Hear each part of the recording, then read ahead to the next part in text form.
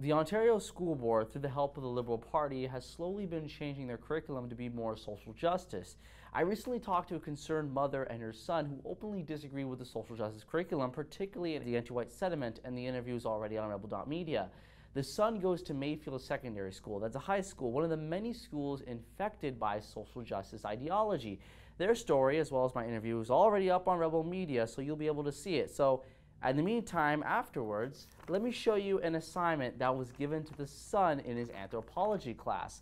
Within this assignment, there are 26 assertions made by the anti-racist feminist author Peggy McIntosh that supposedly prove that white privilege exists. She basically says this is how it is for white people, that's not how it is for colored folk, therefore privilege, therefore racism.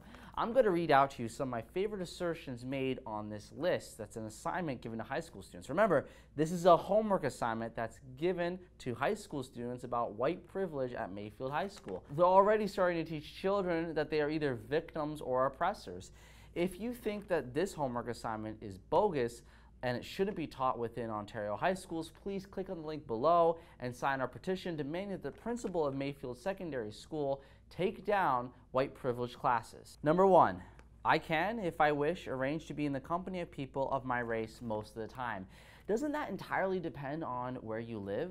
I mean, if I'm living in Toronto, so an urban center, it wouldn't be difficult to find other colored folks just walking about. But if I'm living in Northern Ontario, cottage country, yeah, it would be kind of hard to find another colored person.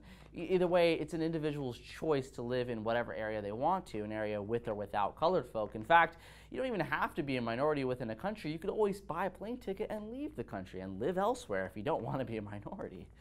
Number 7, I can be sure that my children will be given curricular materials that testify to the existence of their race.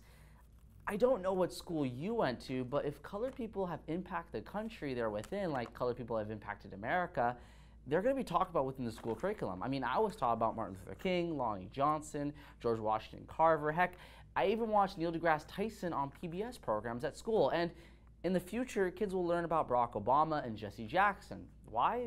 Well, they've impacted U.S. history. Thus, U.S. schools will probably put them in the curriculum, and they have put them in the curriculum already. Number 11. I can arrange to protect my children most of the time from people who might not like them.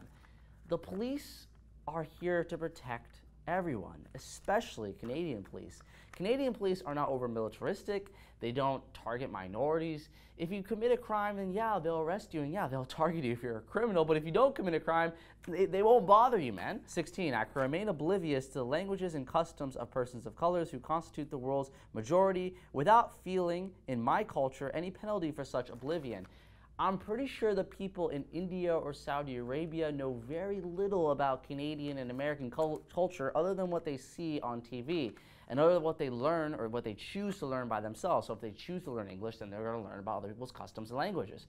No one calls them racist or privileged just because they don't know a lot about other countries.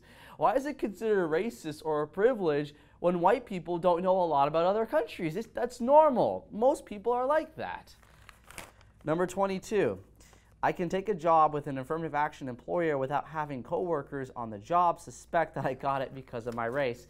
Look, if I were to get hired by an affirmative action employer, I wouldn't be surprised that my coworkers who work with me would think that I got the job simply because of affirmative action. It's one of the sucky things about affirmative action. You can have a perfectly qualified person be placed under suspicion by his own coworkers just because he's a different race or just because he's a certain race. That's one of the reasons why we should get rid of affirmative action, but I guess Peggy McIntosh, the feminist who wrote this, would disagree with that. And finally, number 23, I can choose public accommodation without fearing that people of my race cannot get in or will be mistreated in the place I have chosen. Look, we don't live under segregation. In fact, it's against the law to deny someone a service here in Canada because of their race. And if you mistreat someone based on their race, it could be considered a hate crime. That's the world we live in. I mean, it's the world that people like you, Peggy McIntosh, and the feminists and leftists have created, and yet you still find room to complain about it. I mean, minorities have it very good in this country. Why do you have to always complain? So obviously, as you could see, this list, the homework assignment, teaching kids about white privilege, isn't well thought out. It should not be taught in university, let alone grade school. But I mean, here it is. It is taught in the Ontario school curriculum. High school students are taught that white privilege exists and that white people have that privilege and colored people are victims. Well, as I've said before, I sat with the mother and son who openly disagree with the school board curriculum, and that interview is up on rebel.media.